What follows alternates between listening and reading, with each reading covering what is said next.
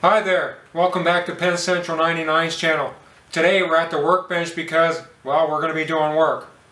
Over the past couple of videos I've been threatening about experimenting with surface mount LEDs and changing some things out, so that's what we're going to be doing today.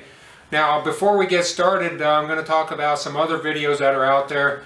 I watched Al Mayo's video on surface mount LEDs and installing them, and Al over at Monster Railroad's got a couple of good tutorial videos, so I'm not even going to get into that other than the fact that you need to go watch them. Al's got some good points and some good videos, but the other thing is none of us are going to get it on the first try. It takes a lot of practicing, especially with such small items, and I probably wasted about as much as I actually put together and got working, but that's the way it is, and this is what it's all about. So let's go ahead and get started.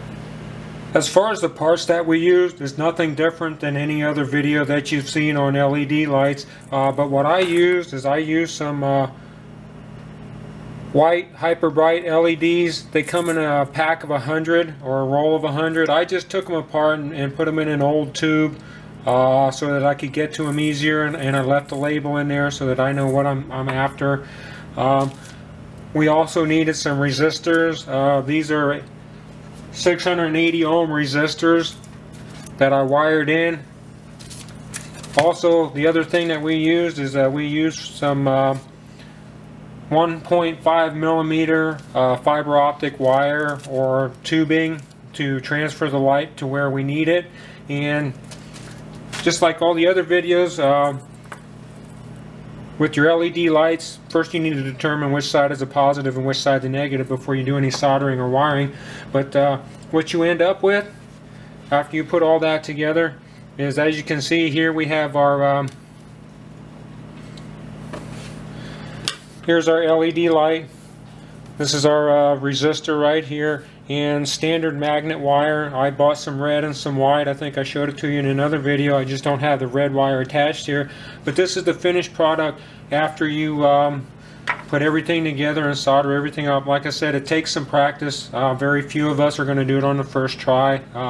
I probably practiced for a couple hours all afternoon one day until I stopped ruining and melting stuff and got it to work. So let's go ahead and go over to the layout. I'll put one of these LED lights.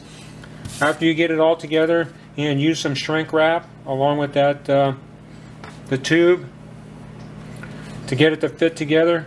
You know, everything is in here. You can see we got our two wires. The resistor and the LED is in underneath that shrink wrap there. And what I used is some 1/8 inch shrink wrap to keep it all together. And I'll give you an idea what it looks like.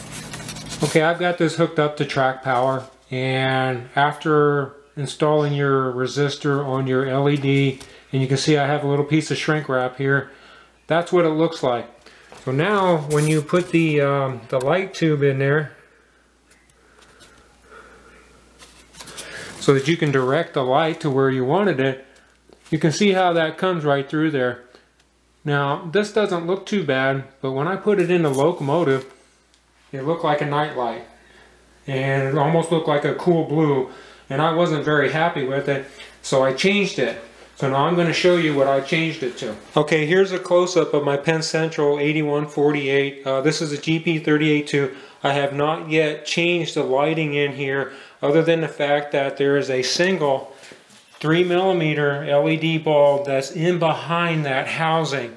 So as you can see here, we got one light trying to shine through two holes. That's just flush mounted. I don't have any of that fiber optic tubing in there yet, but you can see we get a lot of stray light here. You can see light coming down through the windshield. You can see that bulb trying to flash through as many openings as it can.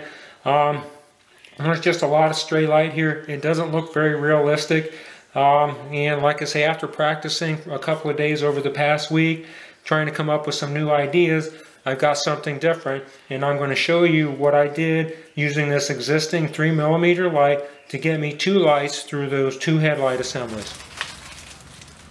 Okay, lucky for you, this is going to be very easy for me to do. But what I did is I used some existing 3mm LED lights that I bought from Evans Design. They already have resistors built into them, so basically all I got to do is hook up the wires, install this 1.5 millimeter fiber optic light tubing, put it back in the Locomotive, and we're ready to go. Okay, I've got the shell off the frame, and as you can see here, I've just got that LED light fixed in there with some electrical tape.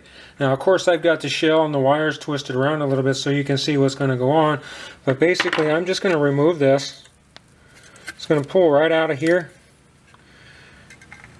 There's that LED light that I tried to file down to a smaller size to get it into that opening. So let's go ahead and get this changed out so that we can make this look good. Okay, heat shrink tubing, fit it down over the light.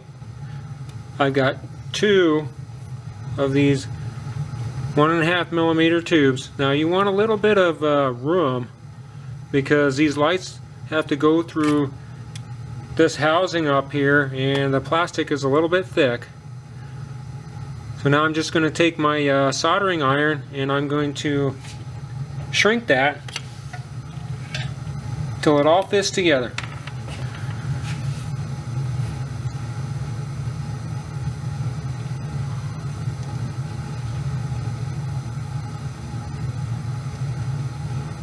Now the soldering iron is just taking that shrink tubing.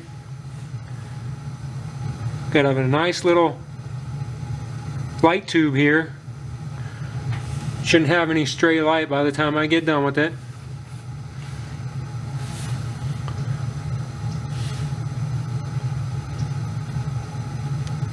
Now you don't want to hold it there too long because you can distort the fiber optic tubes.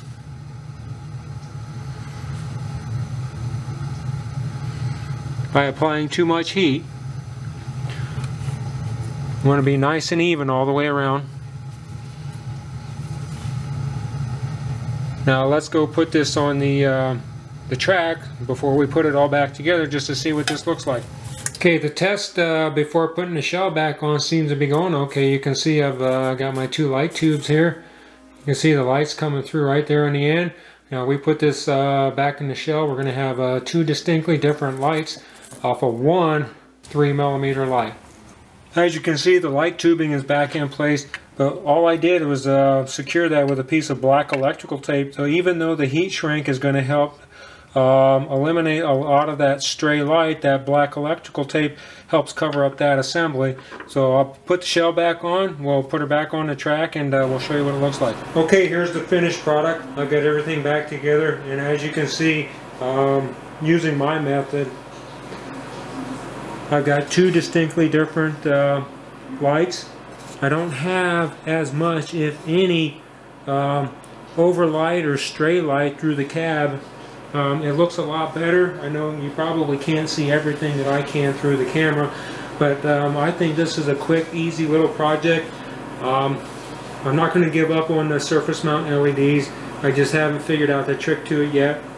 But I'm also using existing 3 millimeter lights broken down into 2 1.5 millimeter light tube, and as you can see, I think that looks a lot better, looks a lot more realistic, and it's putting the light right where I want it on the front of the Locomotive. Okay, here's another example of one of the LED lights I set up using the 2 fiber optic tubes to direct the light direct the light to where I want it. But you can see this is a lot more brighter, a lot more realistic, and I'm putting the light where I want it, not where it wants to go. Here is my Santa Fe 3500. This is a GP40, and I have the light or headlight configuration set up for the figure of 8 or oscillating, because this particular model does not have dish lights. So what I set up as a house rule or home rule is the oscillating figure of 8 to simulate the dish-like effect, or dish-light effect. Well, that pretty much does it for this video. I hope you learned something, and these are my findings after experimenting with surface mount LEDs and different types of resistors and using them for headlight assemblies. As always, thanks for watching.